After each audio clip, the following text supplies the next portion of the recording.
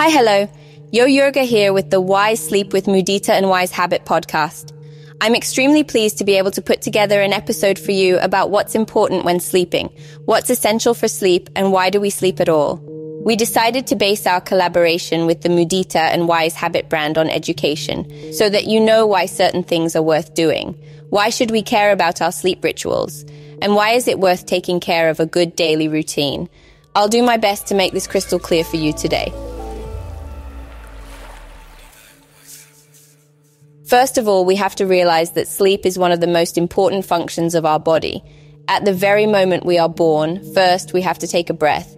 Then we need to sleep. A lot. Without sleep, we wouldn't physically exist. If we were to think about what is the cheapest form of torture, it is precisely sleep deprivation. On the second day without sleep, we behave as if we have 1.5 per mil of alcohol in our blood. So yes, you can be drunk without drinking. I point this out for the reason that we need to know how important the sleep function is in our daily routine. In fact, if it is not taken care of, we often find ourselves in a place where we simply do not deliver. We are not able to fulfill ourselves as partners, as parents, as people. We can't cope with reality. What does sleep affect? Sleep contributes primarily to our good mood, but this doesn't work like a charm. We won't be cheerful just because we've slept for 7-9 hours. Sleep is crucial to the functioning of our entire body. During sleep, we get rid of toxins. Our body cleanses itself. At night, hormonal functions are regulated. Also, during sleep, we learn new things. Our brain remembers, transfers information from short-term to long-term memory. There are no areas of life that are not affected by sleep. If we are sleep deprived, we are nervous. Then we might make radical, ill-considered decisions. We are much more easily irritated. We also have a need to overeat. We look for high-calorie food. Very often it's fast food because we need to quickly recharge our brain. It needs sugar to make up for sleep deficits, which translates into diabetes in the long run. There are many consequences of not getting enough sleep. For men, a lack of good quality sleep can, for example, translate into impaired sperm quality and difficulties with having children. We might think that if we're pulling a night's sleep for a new project, for a report, for a TV series, or reading some great new book, we can basically sleep it off the next day. But this just isn't the case. We need to sleep regularly. Our brains and our bodies in general love regularity so that we can function healthily. Also to have good immunity. One of the components of high immunity is precisely sleep, during which our bodies have the time to recover. So first and foremost, as my students say, let's not romanticize the sleepless nights. Let's just tell ourselves straight, okay, it happened. Let's try not to repeat it. Because this sleep deprivation will affect every element of our functioning.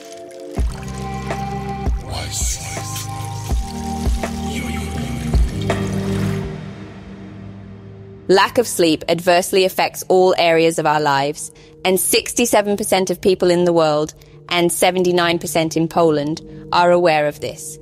They know that the lack of sleep irreversibly affects health and well-being. However, as many as 55% of us sleep less than 7 hours a night, and 25%, or 1 in 4 of us, sleep less than 6 hours a night. Just to be clear, this is far too little. An adult needs an average of 5 to 9 hours of sleep per night. At the same time, I may need 7.5 hours, but my partner may need 9 hours. That doesn't mean that he's a sleeper and I'm a workaholic. We inherit the amount of sleep needed genetically, and we owe its length to our parents. Of course, a different amount of sleep is required by young children, another by teenagers, and yet another amount of sleep is required by older people. The range of 7.5 to 9 hours applies to adults, somewhere between the ages of 25 and 65. It would be beneficial to us to get exactly the same amount of sleep every night, to go to bed at a similar time and get up alike, because broken nights cannot be slept off. Of course, if we sleep for 5 hours the whole week, we'll probably sleep for 12 or 16 hours on the weekend. But that won't make up for those gaps and deficits, nor undo the havoc that disturbed our brains during that week of sleep deprivation. So developing a healthy routine, learning rituals that allow us to release stress in the evening, sleep more deeply, wake up in a good mood. These are all extremely important elements of a holistic approach to life. So how can we check if we are sleeping long enough? If you aim to get that minimum of 7 5-hours of sleep per night, because that's the minimum for an adult, and most of us would likely sleep less in our lives rather than more, and the next day you have to get up at 7:30 in the morning, you should check into bed around 11:30 p.m. You'll still have some time to chill, to talk to a significant other, to read a book, to do some breathing exercises. You'll hope to fall asleep around midnight, and after 2 weeks of such regular routine, you should start waking up 5 minutes before your alarm clock, right around 7:30 a.m. Feeling fresh and rested. If after 2 weeks the new schedule still isn't working well enough for you, add another half an hour of sleep and see if it gets better. Are the 8 hours optimum for you? And so on and so on. I know, it sounds terribly labor-intensive, and it takes time, but there is no magic spell for this stuff. No magic pill or diagnostic test that will undoubtedly say, this individual needs precisely 8 5-hours of sleep per night. We have to figure out for ourselves how much sleep our own body needs. But it is a very cool exercise where we can get to know our routine around sleep. Very often I hear that someone sleeps awfully long, but when they start keeping a sleep diary, which is one of the tools of the sleep package we do with Mudita and Wise Habit, it turns out that they actually sleep a lot less than they think. So figuring out how long and what quality your sleep is super important. It is also worth paying attention to whether we dream things at night, because this also tells a lot about what's our overall condition. According to many different types of therapy, dreams are a way to communicate with the subconscious. We always dream what we have already seen in life, even if we don't remember it, and we can experience a full picture of emotions and experiences. So it's fun to write it down for ourselves. It's good to monitor it. The thing with dreams is that the moment you begin to write them down, even if at first it will be only some residual information, they seem to sharpen. Week by week, month by month, you will remember them better and better.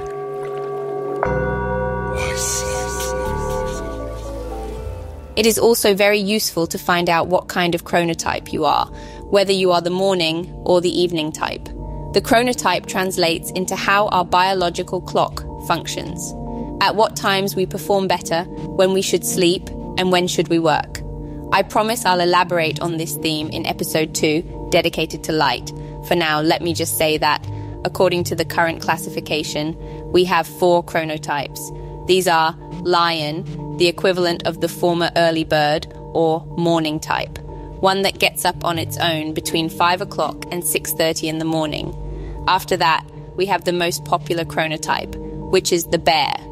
These are the people who get up at around 7:30, like to sleep and need naps during the day. The Western world we live in today was crafted specifically for this chronotype. The next chronotype is wolf, the equivalent of former owls, those evening chronotypes of people who work best in the dead of the night. They go to bed very late or early in the morning and get up just as late. And there is also the atypical chronotype, or dolphin, one who basically sleeps very short and very irregularly. They are the rarest of them all. You can check your own chronotype with the help of the book The Power of When by Dr. Michael Bruce, and how to adjust your daily schedule accordingly to your own needs.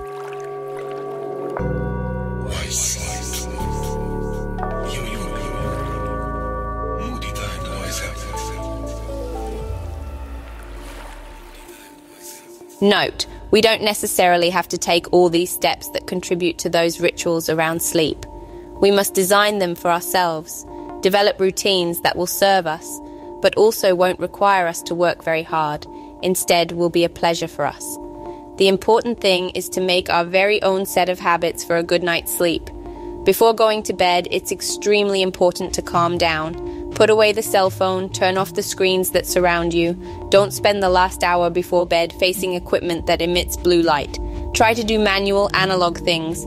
Breathing and relaxation exercises work great here. Reading will do us good. Especially reading aloud is very oxygenating, so it will be easier to fall asleep afterwards. Simple physical exercises like stretching, playing with loved ones, talking with them, walking the dog, anything that causes our nervous tension to drop. The body can then oxygenate, and the mind is able to put closure to the events of the past day. Then we are ready for sleep. Next, we should consider where and how we sleep. Do we have the right mattress for our weight, for our spine, and for our needs? Very important information. There are 2-zone mattresses available on the market. So if your partner is of completely different dimensions and weight than you can easily choose a mattress that serves both sides. Let's also remember that the useful lifespan of a mattress lasts for about 10 years. After a decade, all those fillers are already worn out enough to require replacement with a new one. And our body also changes over such a long period, so its needs may already be completely different. Let's not forget the fresh bedding matched to the season, warm flannel bedding for winter, and, for example, linen/hemp/eucalyptus bedding for the summertime, which cools us down. We should also remember that the pillow should support our neck in such a way that we have a straight spine, so we choose pillows according to the position in which we spend most of the night. Let's focus on the lighting for just a bit. The light in the bedroom should be warm, ideally at the level of 2700 Kelvin. If you fancy reading in bed, you will also need a directional light.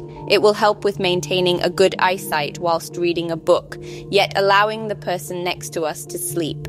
These things are selected functionally. I promise to expand on the lighting subject. We have an entire episode considering the light coming soon.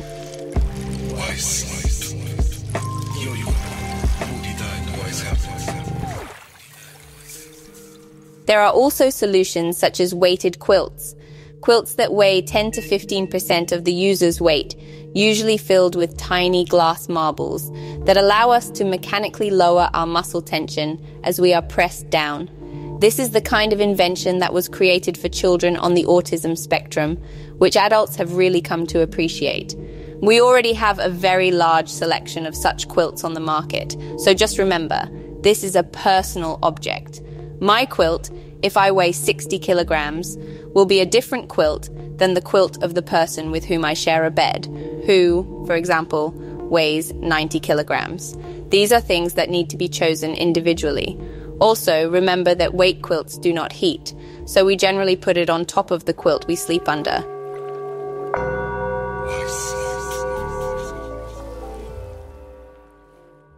In addition, we have various solutions around the recently very popular biohacking.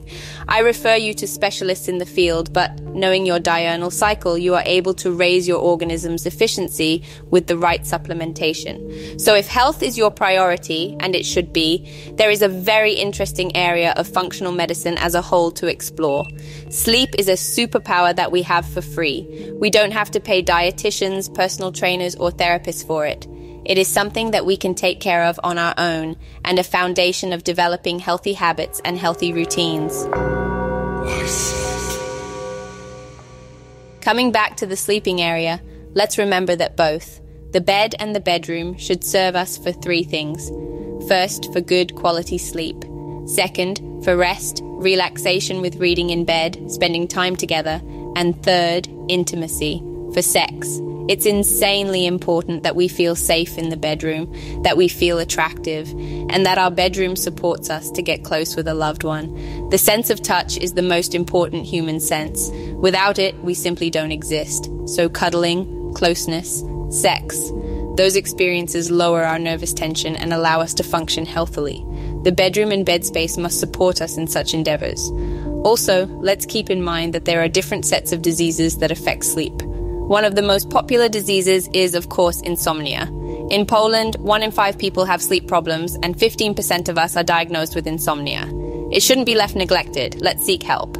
Find help from specialists. As said before, sleep will translate into all other aspects of our lives, and the correlation between insomnia and depression or anxiety is very close.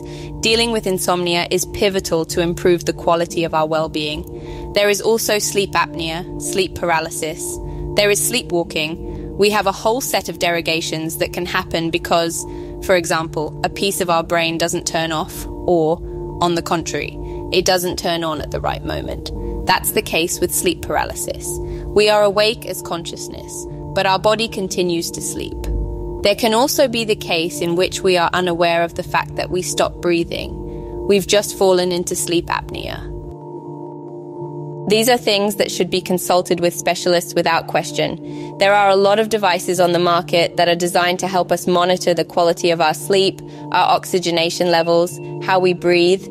If you know you have any problems around sleep, it's worth using all these tools. Next, if we have children, regardless if they are very young or a little bigger already, it is worth taking care of their sleep habits as well, to teach them from the beginning that sleep is important and should take place at specific times. There's an everlasting debate about where kids should sleep, especially when they're super small. Should they sleep in bed with us, or in their cribs in the parents' bedroom, or alone in their very own room? This is, of course, a very individual issue, but let's just remember that a well-rested parent is also a well-rested child.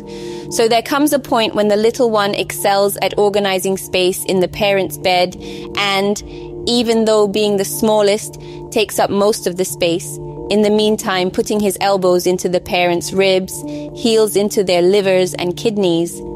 That should be the point at which kids can already be evicted to their own beds.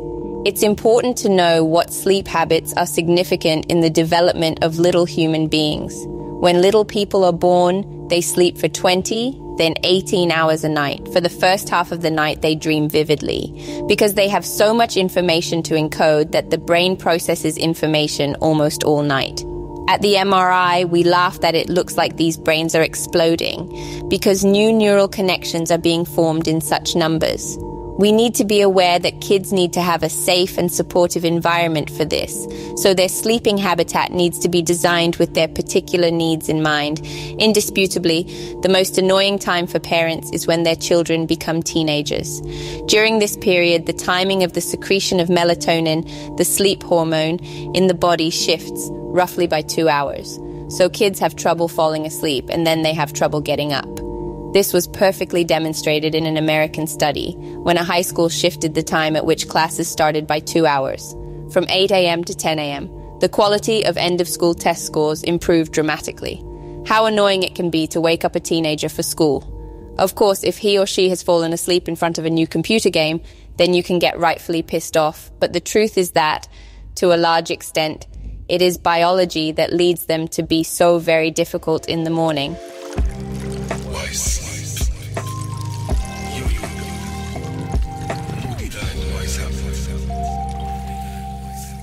Another challenge is our travels, specifically sleeping while traveling. This always breaks up our diurnal cycle and our habits. We are intensively sightseeing, experiencing, working late, having meetings in new places.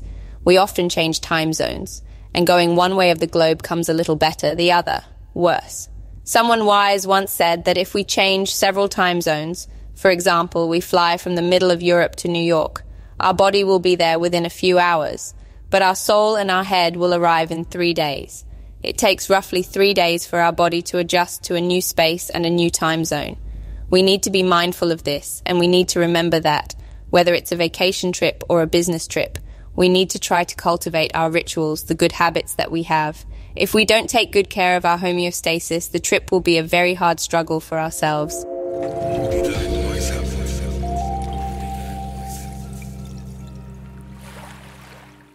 To sum up these stories about sleep, I give you your 10 commandments for a good bedroom. Firstly, light.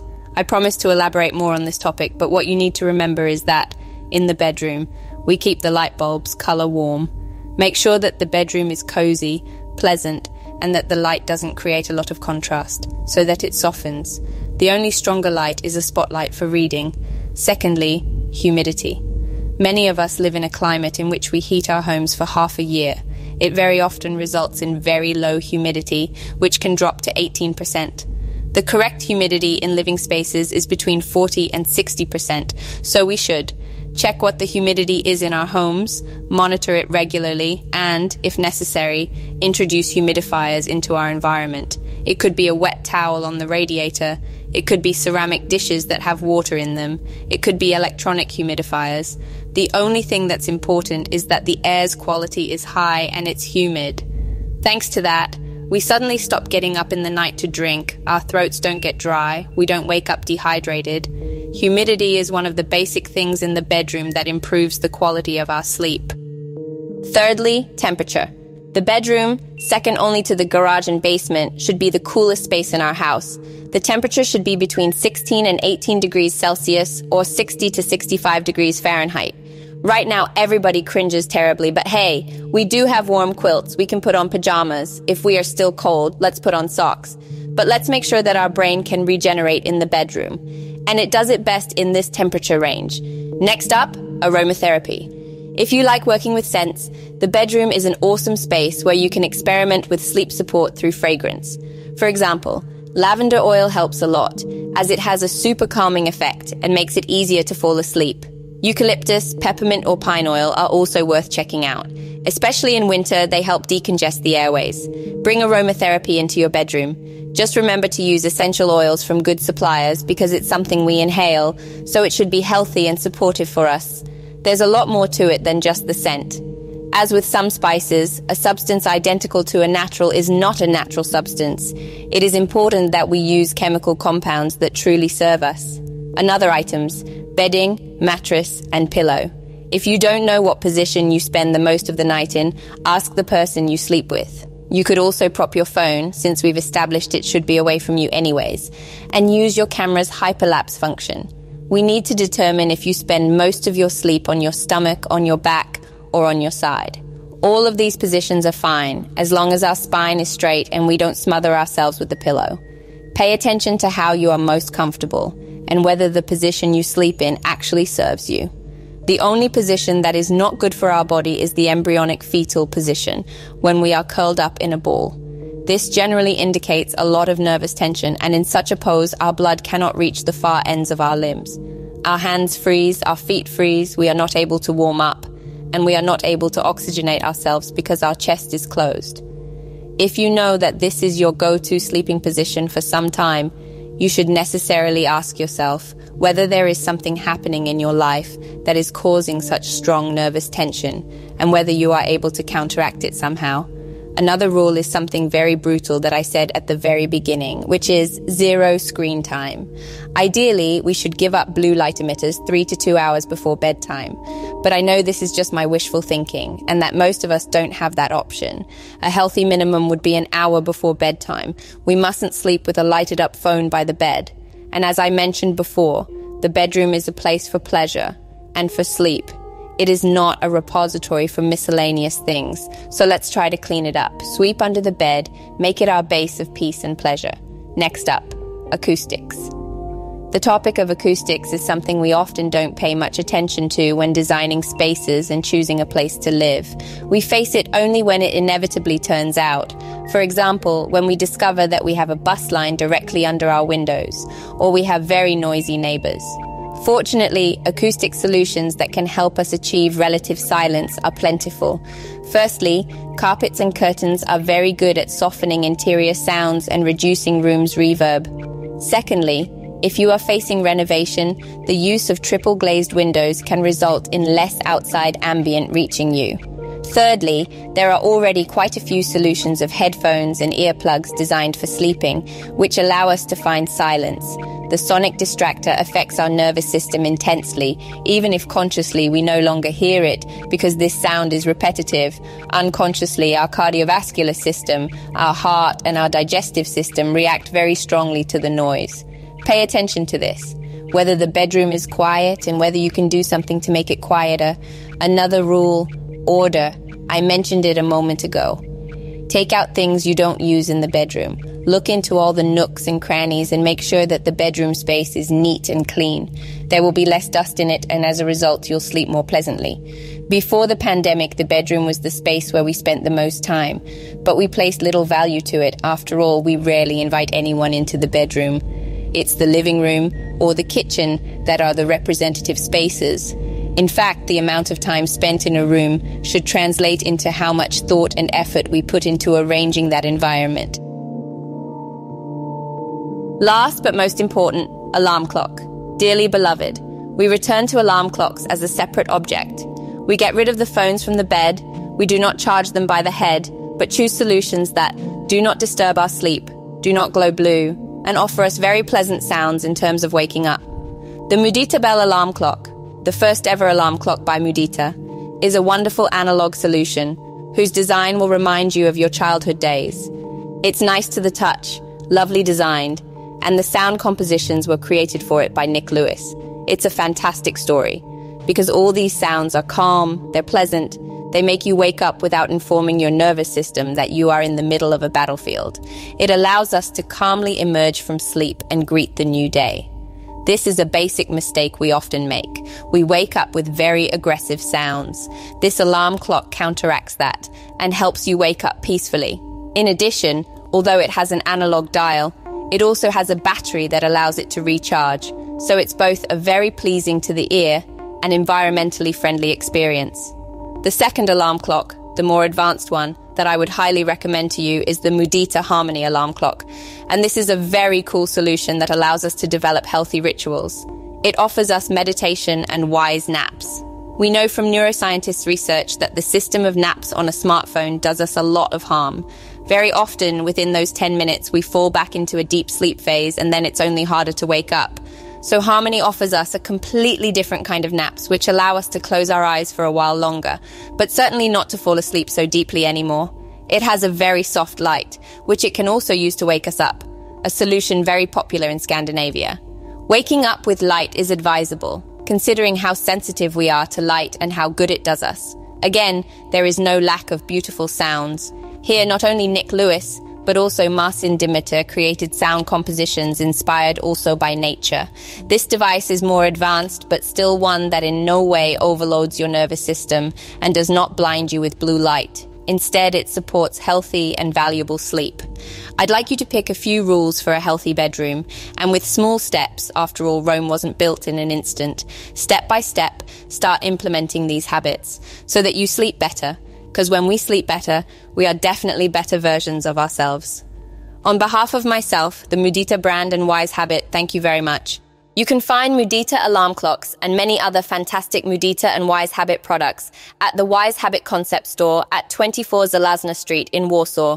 I highly recommend a visit there. Let's catch up with the next episode, this time about light. Take care of yourself. Yo Jurga. Wise.